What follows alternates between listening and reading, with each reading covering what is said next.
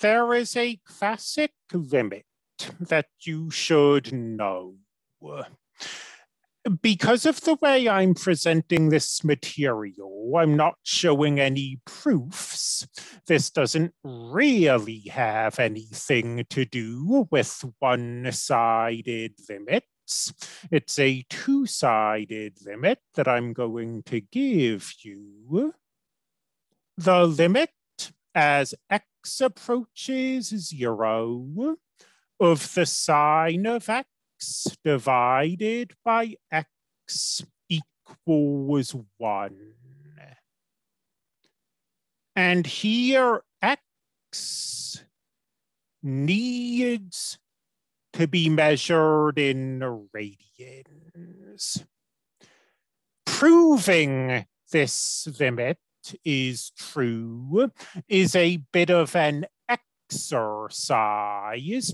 We can't use our quotient rule. If we try to use our quotient rule, we get a division by 0 error. I'm not going to give the formal proof, as I think I mentioned. But if we take a look at Desmos, we can hopefully convince ourselves it's true. Here's the sine of x divided by x. Here's 1. It sure looks like as x approaches 0, this curve is approaching 1. And if we create a table, it certainly seems to be true. This isn't actually a 1 here. It's just so close to 1 that Desmos is rounding it. Likewise, if we approach 0 from the negative direction, again, this isn't actually 1, but it's so close to 1 that Desmos is rounding it to 1. What's the significance of this limit?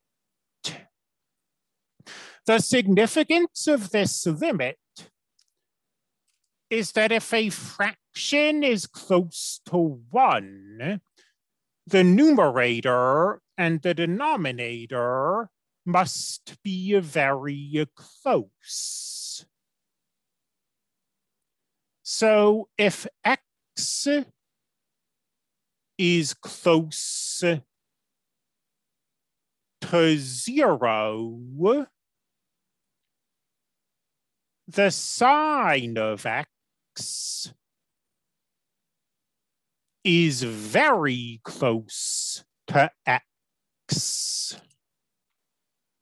So, for example, the sine of 0.001 is very close to just being 0.001. If you're rounding to fewer than 10 decimal places, they're indistinguishable. So this limit is frequently used as an approximation tool.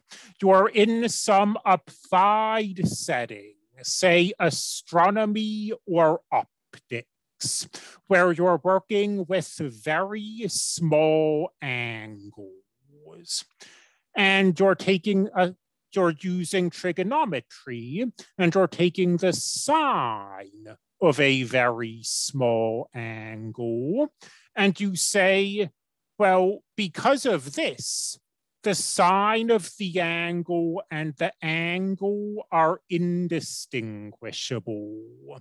And instead of using a trigonometric function, which is complicated, we can approximate it, with x, which is very simple. So that's kind of how this stuff shows up in practice.